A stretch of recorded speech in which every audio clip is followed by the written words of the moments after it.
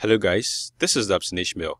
In this video, we are going to have a look at how to set or add a condition to a form. So let me just show you what I mean by previewing this project. And as you can see, we have a form over here. Now, in case we fail this, and then we want to go ahead and hit on submit, there's no way this form is going to be submitted until we check the checkbox we have here. So as you can see, after checking this, when I hit on this, there is a movement, and you can see that the button has taken effect. So let me just go ahead and close this, and then let's take a look at how to achieve this in WYSIWYG Web Builder. So I'll come to my project, and then when I come here, let me just go ahead and create a new form. So I'll come here, hit on new, create a new page, and then I'm going to come to my toolbox and then come to the form section. So another form section, I'm going to select my form area, and then I'm going to select my edit box. So I'll have my first edit box here.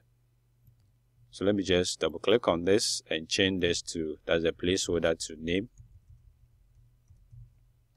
And then go ahead and hit on OK. Let me right click on this, go to padding and set about 10 pixels to the left. Go ahead and hit on OK. And then come back here. Let me just make a copy of this, paste that here. And then this is going to be my email address. So let me just type this email address. And then change the type to, that is email. I'll go ahead and hit on OK. Now let me just reduce the width of my form here a bit, and then reposition this in the middle of it. Now come here, and then I'm going to look for my checkbox. So I'll select my checkbox here, and then I'm going to draw here. So that is going to be my checkbox.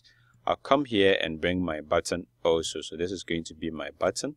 Let me just change the size of this to about 120 by, that is going to be 35 pixels. I'll go ahead and hit on OK, and then let me just reposition that here. Now I'm going to, let me just expand this to the bottom a bit, and then come to my text.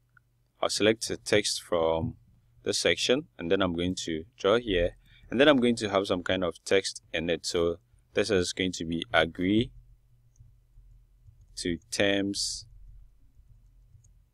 and conditions. So I'm going to have that as a label for my, that's my checkbox here. I can either use a label itself, but I'm using this, that is a text, because I might probably want to link the text and condition to a different page, and I wouldn't be able to achieve that with the label. Let me just bring the label so that you can have a look at it. So this is going to be the label.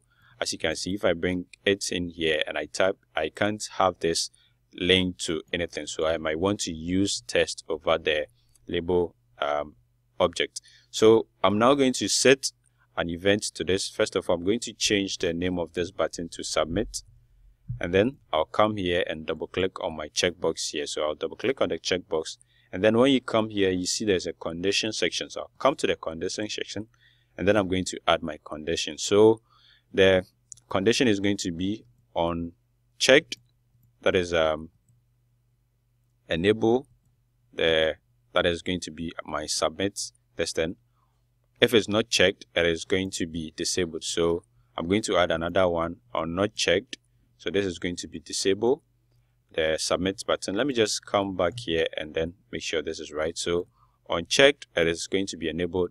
On not checked, it is going to be disabled. Let me just move this up so that this starts first, and then this is going to be continued. Now I'll come back to general, and then I'll make sure that my checkbox is not going to be checked by default. So that is it, and then I'll go ahead and hit on OK. Now let me just preview this in my browser and see how it is going to look. So as you can see, there's no way I can click to submit this form until I check this, and then when I check it, then I'll be able to submit the form. So that is how to create this particular condition form in WYSIWYG Web Builder. Thank you very much for watching. Bye for now.